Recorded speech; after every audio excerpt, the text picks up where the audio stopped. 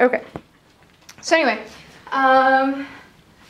we have 12 different causes of vocal fatigue. There's probably more if you think about some other things, that are kind of stretches on some of these. But the basic ones are smoking or drinking alcohol,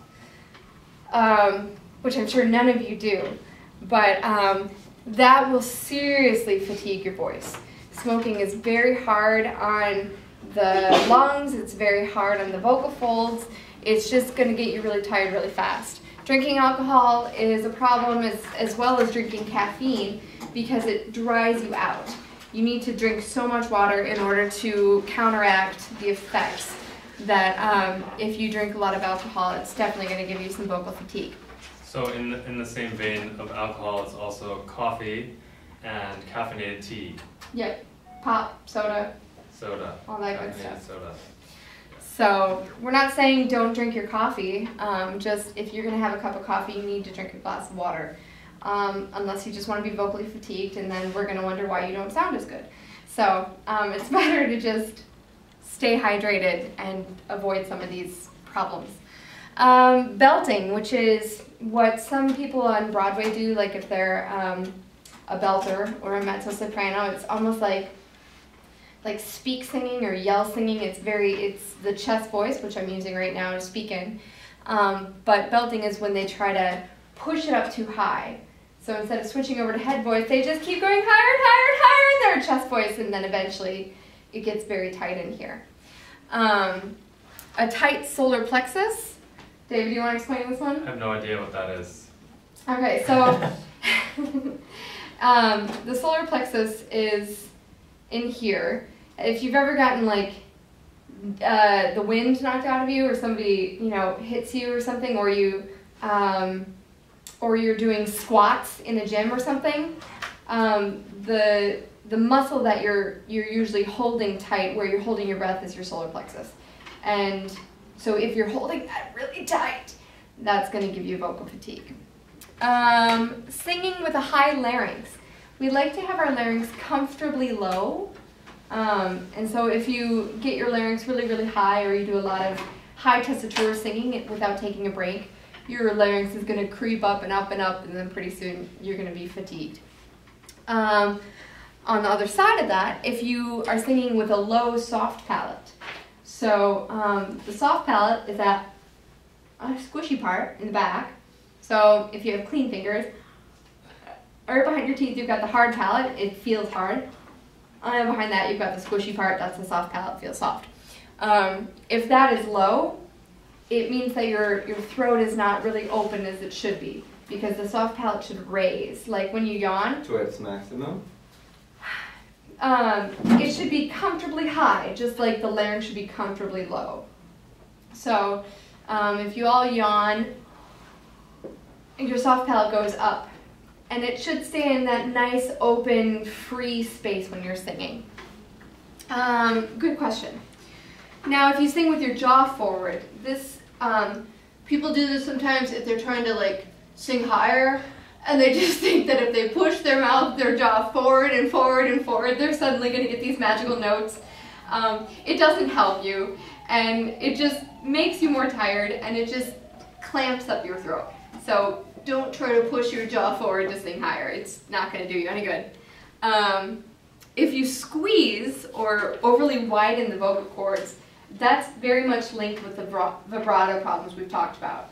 So if you try to have a really, really fast vibrato, or you try to do the vocal wobble type stuff, then you're going to get fatigued. We talked about that last time. If you push too much breath through the larynx, so you take a big breath and you go, ah! That sound is putting too much breath through the larynx. If you sing like that, you're going to be fatigued. This sounded painful. That was a really good demonstration. Thank you, I tried. If you have incorrect posture, so when we like to sing, we like to say, feet shoulder width apart, whatever's comfortable, sort of upright, and your spine should be naturally straight. So you don't want to see this, that's not good. You don't want this, that's not good either, because you're collapsing your chest cavity.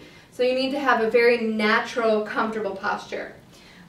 Moving on with that, if you sing with your head pushed forward, like this, and believe me, people do sing this way, or they try to, you're gonna get really tired because all of a sudden you got like really tight in here.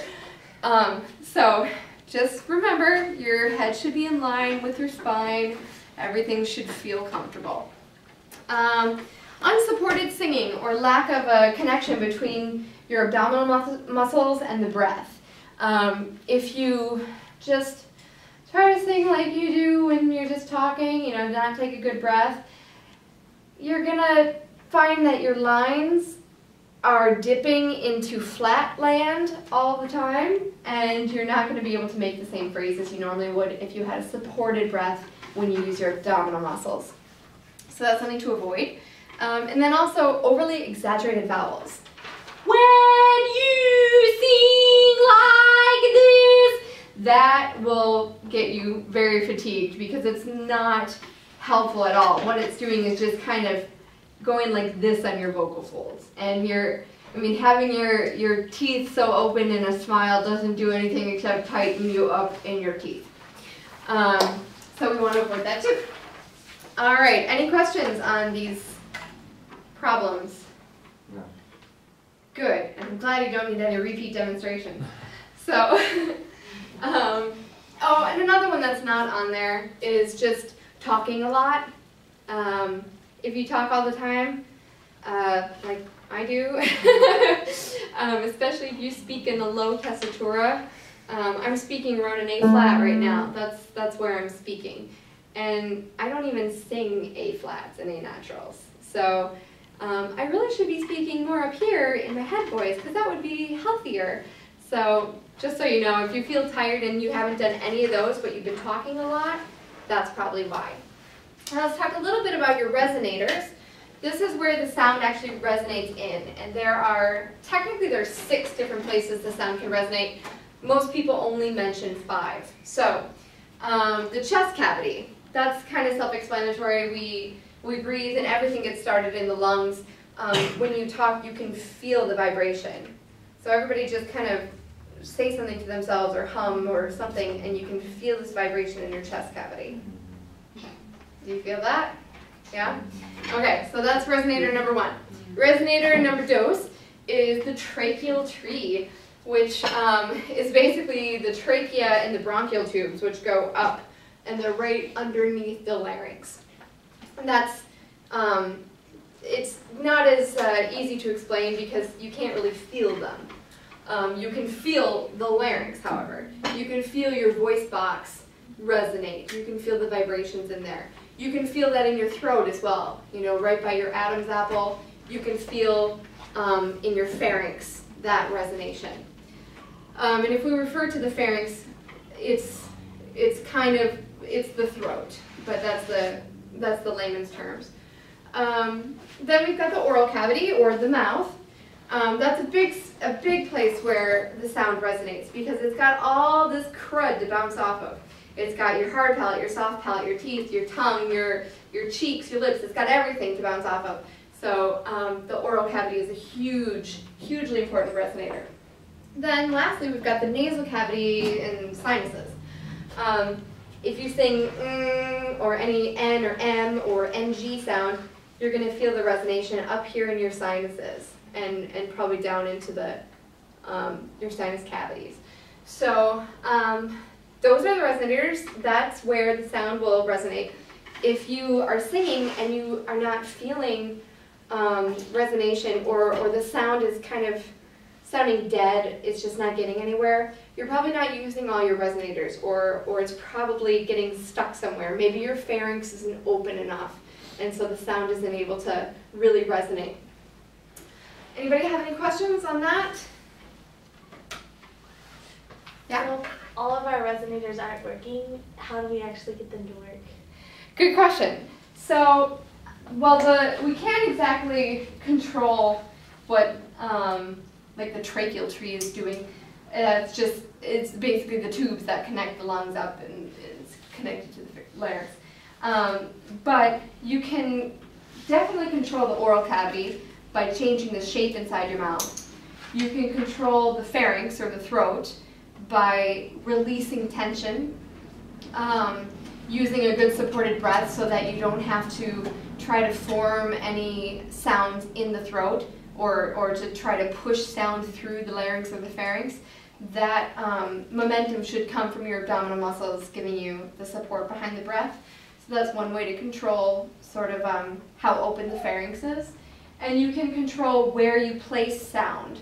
So if you're seeing everything like this, it's very nasal and it's very resonant in the nasal cavities, but it's not very resonant in the mouth.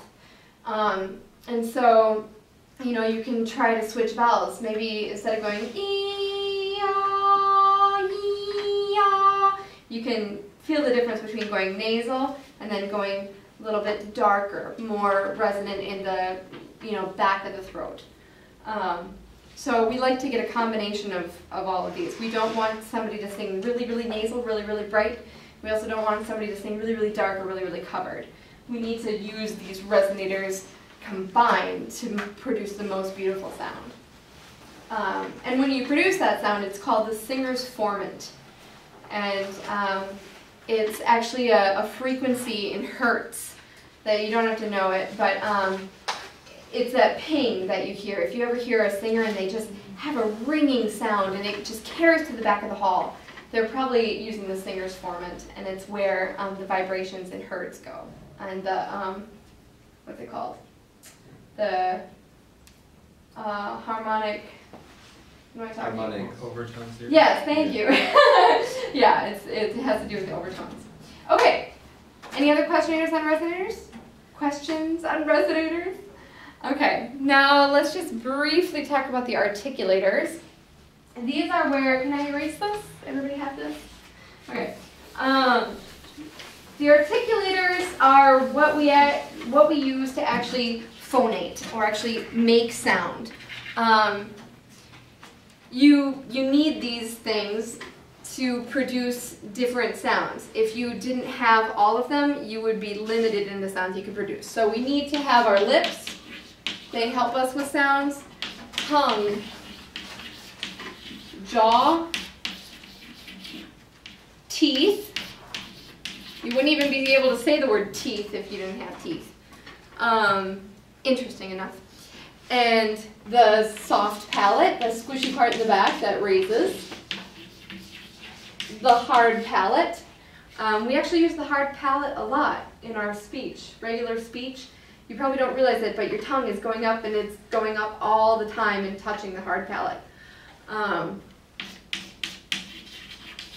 right, so those are the 6. These are articulators.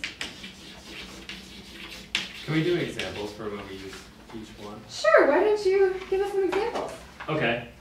Well, why don't you guys think of examples? So what are examples of when you use your tongue? Or wait, we started with lips. With your lips. When you sing an ooh. Ooh, yeah, good one. Something else. Or an N. Yeah. Yep. Anything else?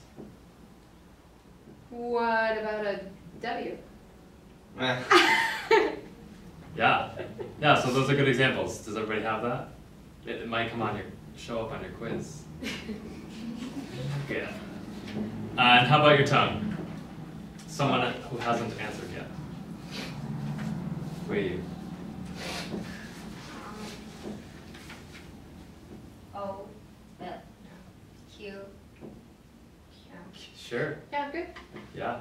Hear me? L. L, that's a yeah. great one. Yeah. Now what about jaw? Marika?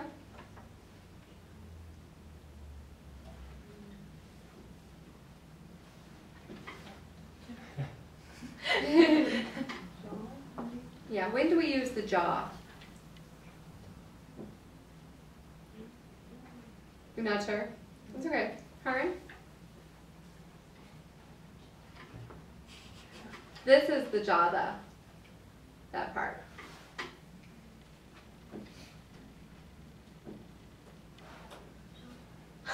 Come, yeah, you can think about it. try it, make a guess. Ah, exactly, yeah, ah's a good one. Try to say ah with your mouth closed. Oh. Oh. It doesn't really come out as ah. Yeah. Jane, do you have another suggestion? Ow. Ow. Yeah, that's a good one. All right. That one might come back. Oh no, we already did those. Teeth. Anybody have any other suggestions for teeth? Gian?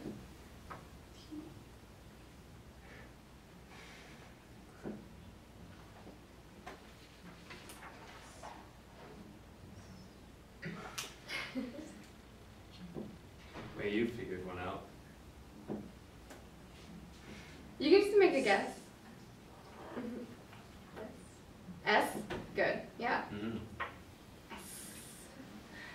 All right. Any soft or hard palate suggestions? I think those are Hard palate's easy. hard palate's easy. Soft palate's harder. So hard palate like l and d and t and Yeah, L's a really good one for the Yeah. hard palate. Soft palate is you need to do like yeah. French sound. French sounds, yeah. Well, we have Well. in English, like hungover. Which you shouldn't be because you're not drinking, right? Okay, good. So let's move on. We don't have all that much time left. So good job looking at the articulators. Today we're going to take a look at a duet that Haran and Kyungmi have been working on, hopefully. What's going to happen is they're going to sing it once all the way through, and then you guys are going to make comments. And try to keep your comments as positive, but as helpful as possible.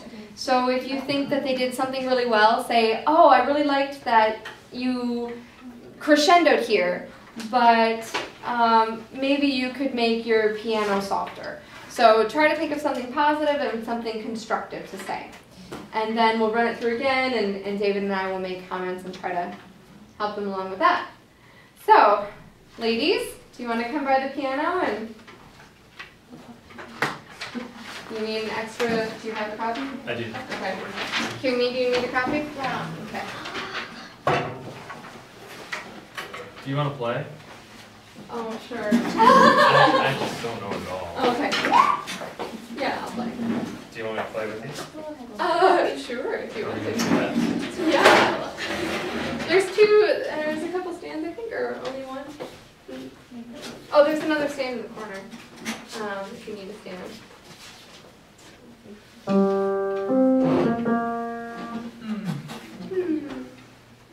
All right, so here's the beginning, nice and slow.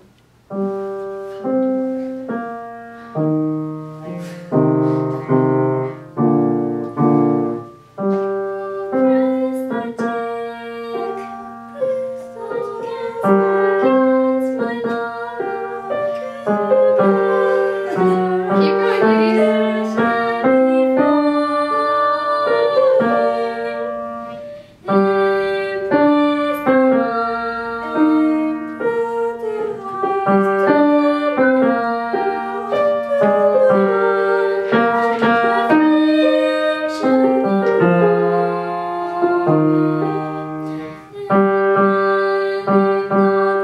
Oops, sorry.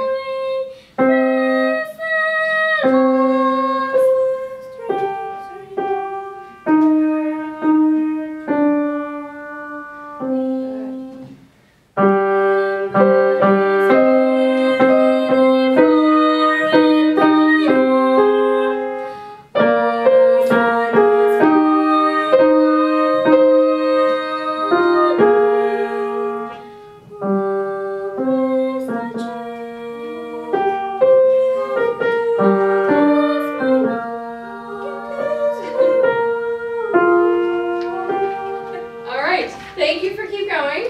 That's important. All right. Okay, so now it's your turn to make comments. What did you hear? Let's just go down the line, starting with Catherine. So something you liked and something that you think they could work on. besides being nervous? I think they did a really good job at keeping on going. That was really good.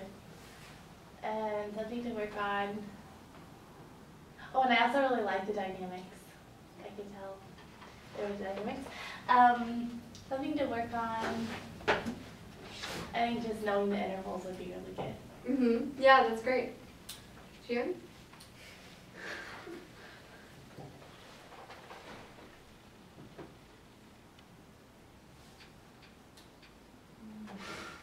Think of something good and something to work on.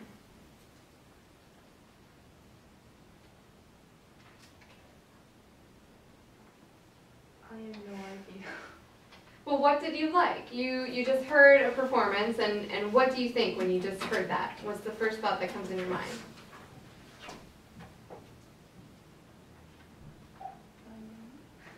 Nobody's gonna yell at you. There's no wrong answer. What? Dynamics? Good. Like good dynamics or more dynamics? Good. Good. Okay. Mariko? I like how I could tell where the peak was.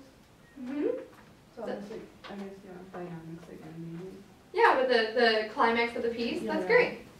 Great. And something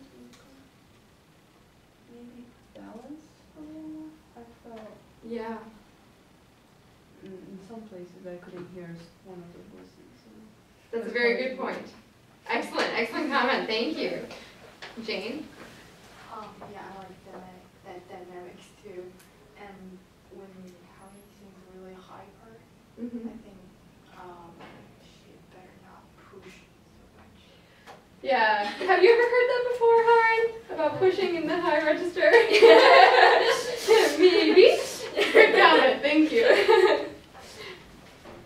Yeah, I liked Haran's voice very much because yeah, her voice is so pure, and I think they should pay attention on the tempo. Yeah. Yeah, I should too. Yeah. I can play both parts. And can we everything? Just more confidence Yeah, and more confidence. louder and yeah. Great.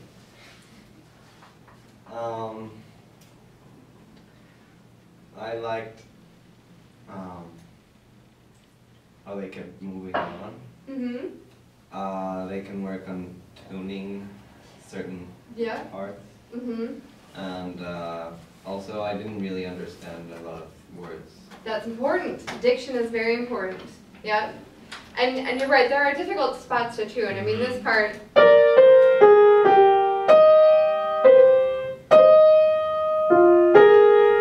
So you've got these crunchy parts that make it difficult to tune. So why don't we try it again? And do you want me to just play both parts? I'll turn pages. Okay, excellent. All right, here you go, ladies. Here's your beginning.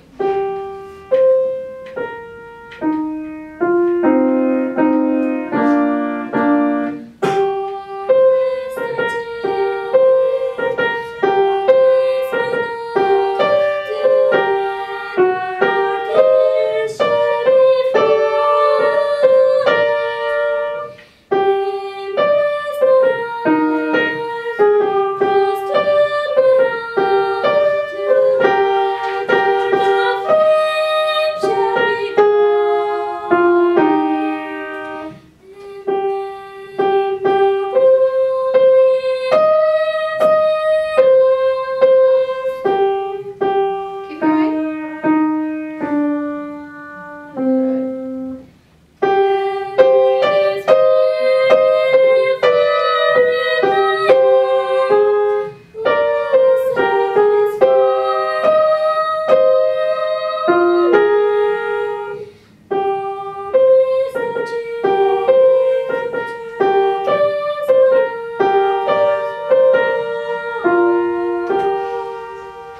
That's a very nice ending.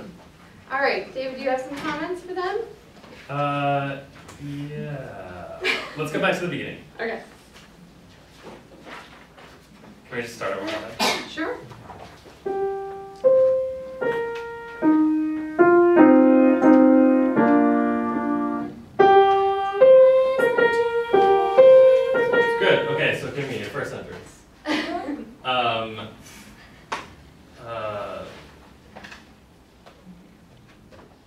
lot of syncopation in this song, or it's not actually, it feels syncopated. So, just try it one more time. Make sure that you're counting. Okay. Okay?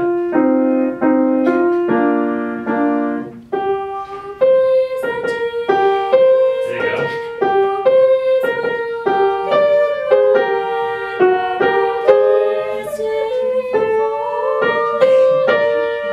Good, much better. Good. Where we just ended, flowing. Make sure you don't rush. Oh. Mm-hmm. Yeah? Mhm. Okay. Good, let's do it one more time. And let's just do it one more time.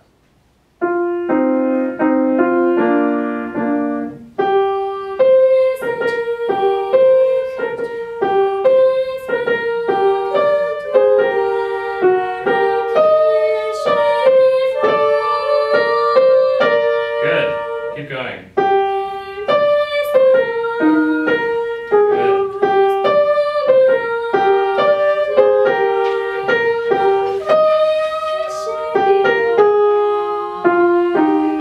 Nice. Yeah, very good.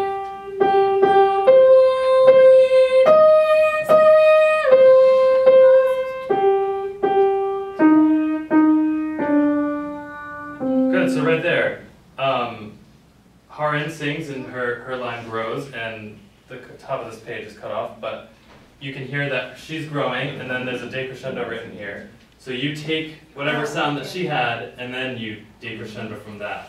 So you need to be as loud and as strong as she was, and then you can decrescendo. Yeah, So- it's like a handoff. Yeah, hand off, exactly. Let's do. Which is through there. Can you guys do the top of the page? Ready? 1, 2.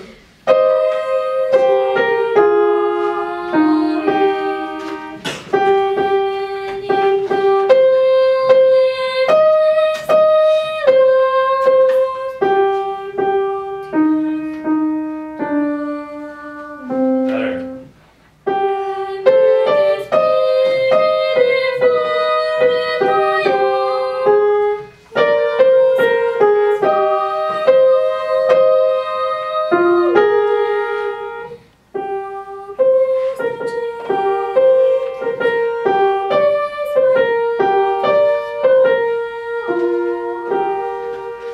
Nice. You did very nice. I'd like to bring this back, but I think maybe we should move on for Yeah. today and keep working on it, and we'll revisit it. Okay? Yeah, good work. So, good job. Thank you both for being brave. Yes. So now we want to find some other duets and trios so that we can have more of these kind of, they're called like master classes or studio classes where you display what you've been working on. And towards the end of the semester, we'll be showing what you've worked on in your individual lessons, working on your solo piece. But throughout the semester, it's fun to be able to collaborate with our colleagues and do some duets and do some trios. So I've got 3 pieces of music up here, and one of them is a 3-part round. So I think we can all take a copy and look at it, but if there are 3 of you that especially like it and you want to make this your project or this you want to do as a trio in class, I think that would be absolutely wonderful. So why don't you all come up here quickly and just grab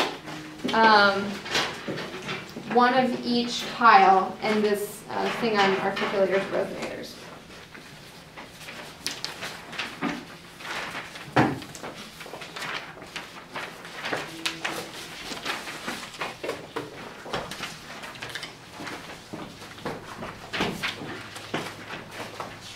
Everybody get one?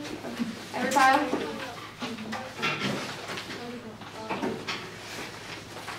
Oh no! Oh.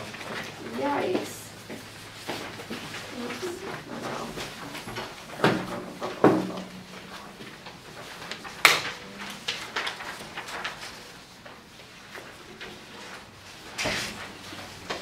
Did you get one of each, please? Okay, great.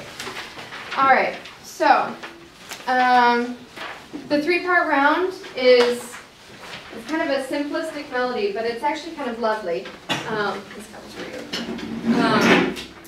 So this is what it sounds like.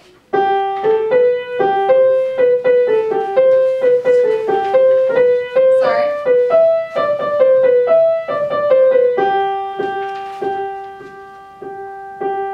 And the last ding dong ding is supposed to sound like bells, because you're singing about bells. So that's one option. And then we have a traditional American spiritual song that is just, it's very popular, it's very beautiful, and it is written for 4 parts, but it could easily be a soprano-alto duet, which would be lovely, I think. So that's...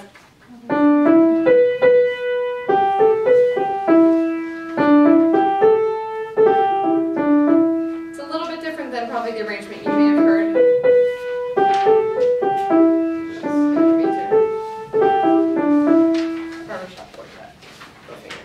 So that's one, and then the last one is a hymn. It's an old Welsh melody. It's often used as a hymn.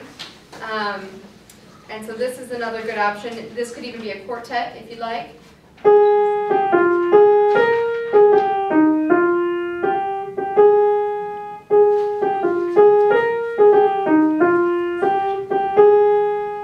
All right.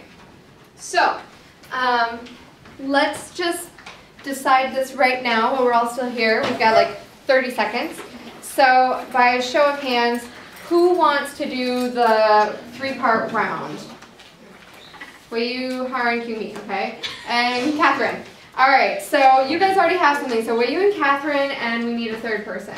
Oh, I wasn't reading my yet. Oh, you weren't? Sorry. Okay. That's okay. So Wei Yu, Haran, and Kyungmi, you guys will do the 3-part round. Okay? Who wants to do Poor Wayfaring Stranger?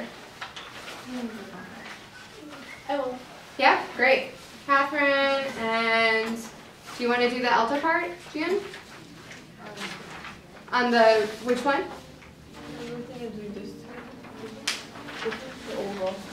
Okay, you guys want to do all through the night? Perfect. Jane, do you want to do the Poor Wayfaring Stranger with Catherine? Which one? I don't know. The title is marked off. Okay, excellent. So Catherine and Jane, you guys will do that. And then you guys and Santiago, is that okay if you do all through the night? Yeah. You willing to do that? Okay, so excellent. Santiago, Mariko, and June will do all through the night. Okay, so your teachers will be giving you some time looking at these, but this is going to be largely of your own practicing. So we will spend a little time in lessons. We don't just want to throw it at you, but obviously the most important thing for you to work on in your lessons is getting prepared for the final song that you sing. So, okay, any questions? No? What? Oh, makeup class. Yes. Oh, class. Yeah, we didn't talk about that. We didn't talk about that. Oh, we'll send out an email. In the email that we send out the performance reviews, we'll send out options for makeup class. Okay? Okay. All right. Good job, you guys.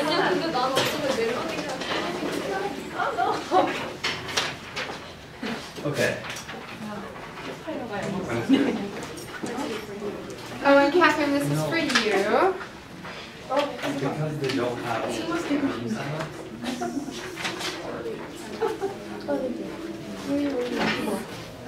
All right, good class, you guys. Okay. Can I stay here and practice? I think so. If the room's free, I'm sure you can. Third session.